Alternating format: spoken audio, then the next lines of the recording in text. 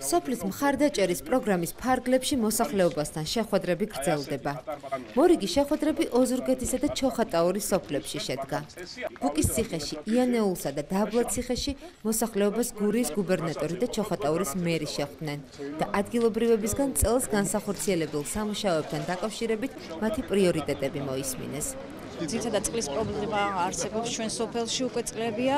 შეძლების დაგვარად ადრე რომ სოფლის პროგრამები არსებობდა ნაწილობრივ გვარდებოდა, მაგრამ მაინც პრობლემად დარჩა და აქედან გამომდინარე პირველ პრიორიტეტად ისევ წყლის პრობლემის მოგვარება შეირჩა, რომელიც ნამდვილად მისაღები და სასიხარულოა ჩვენთვის, რადგანაც იქნებდა მოგვარდეს და გადაწყდეს საბოლოოდ, რადგანაც წყალი მნიშვნელოვანია სიცოცხლისთვის და ადამიანებისთვის. პირველი რაც ძალიან ახლა გამიხარდა არის ბაღის ახალი ბაღის მშენებლობა, არხების გაყვანა, სოფლის შიდა კეთილმოწყობა მოკლედ არხებისა, გზების შერემონტება. მოსახლეობა არის აქტიურად ჩართული სვამ საკითხებს, რომელიც მათ აწუხებს, ძირითადად არის შიდა გზების მოწესრიგება, სანიაღვრე არხების მოწესრიგება, აქტუალური არის გარეგარათებები, იმ ადგილებში, სადაც განსაკუთრებით ღამის საათებში რთულია გადაადგილება.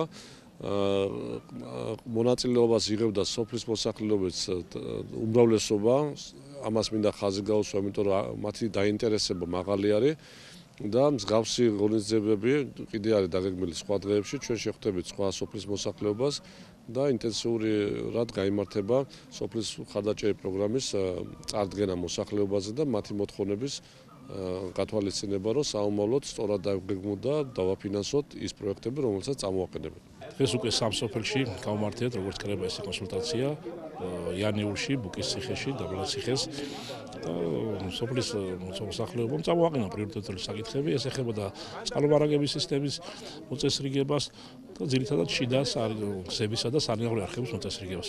კრებაზე ესწრებოდა ზუსტად იმდენი და უფრო მეტი ადამიანიც, ვიდრე კანონით არის განსაზღვრული და კრება იყო უფლება მოსილი, ასე რომ ამ სამ სოფელში უკვე ჩამოვყალიბდით და დავიწყეთ პროექტირების სტადიას. ოზურგეთის სოფლებში ვაკიჯვარსა და ცხენისხეთში ჩოხატაურის მსგავსად მოსახლეობა გზების კეთილმოწყობას ითხოვს. ვაკიჯვარში ადგილობრივებმა სოფლის ცენტრის კეთილმოწყობის გადაწყვეტილება მიიღეს. ცხენისხეთში კი საბავშვო ბაღის ეზოს მოაწესრიგებენ. სოფელს უჭირს დღეს ყველა მითით, რომ აქ არაფერი არც ჩაიგვა, არც თხილიც მათ უღალატა ხალხს და არაფერი არ გამოდის, ამიტომ ძალიან კარგია. და დღეს კრებაზე გადავწყვიტეთ, რომ სოფლის ცენტრი მოეწყოს, კეთილმოწყობა გაკეთდეს.